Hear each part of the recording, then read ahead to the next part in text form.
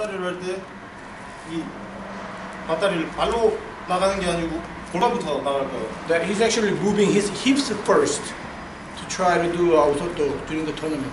왜냐면 상대방이 지금 위에서 찍어 누르고 있으면 팔을 움직일 수가 없어요. So that the opponent is moving his balance to forward, not backward. Okay. 그래서 올림픽이나 세계 선수권을 보시면 If you watch the international game, 탑 플레이어들이 맞다리를 할 때 발이 올라오는 모습을 본 적이 없었을 겁니다. you don't really see the people in the international games putting legs up to do OSOTO. 그래서 골반이 나가서 다리를 You actually push hips and then bring legs in. 그리고 이제 포인트는 사람의 발은 이 안쪽으로 오금에서 안쪽으로 접히기 때문에 The human legs bend inside the knee. It's not folding outside. It's always folding inside. Okay.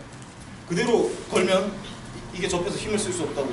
So when you just hook your legs will forward, and you're not going to be able to use the 100% your leg energy. 만약 이렇게 상대를 걸어서 던지려면 If you want to throw that way,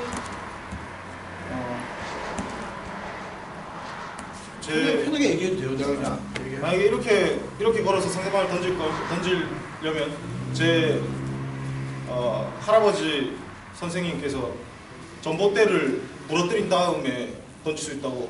If you want to throw like that, you have to actually you have to be able to throw the signal stance on the street with that hooking the legs.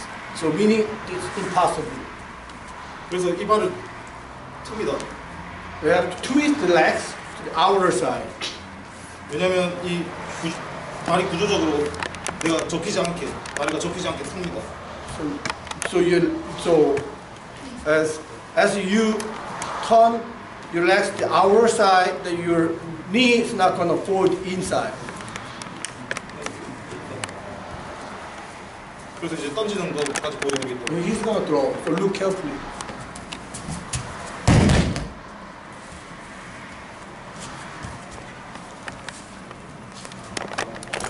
자, 던질 때도 So when you throw, 여기서 이 걸어놓고 after you moved in, 다리의 힘만으로는 한계가 있기 때문에 내 몸이 도와준다고. 다리를 도와줄 겁니다. so your legs has limitation of the power, so your body will help the action of the leg. 걸고 나가면서 몸으로 칠 거라고. The legs in and then drive in with the other legs, and then use your body to bend down to forward. 근데 이제 이 동작에 있어서 내 팔을 내 몸 쪽에 당기지 않으면 이렇게 벌어질 거라고.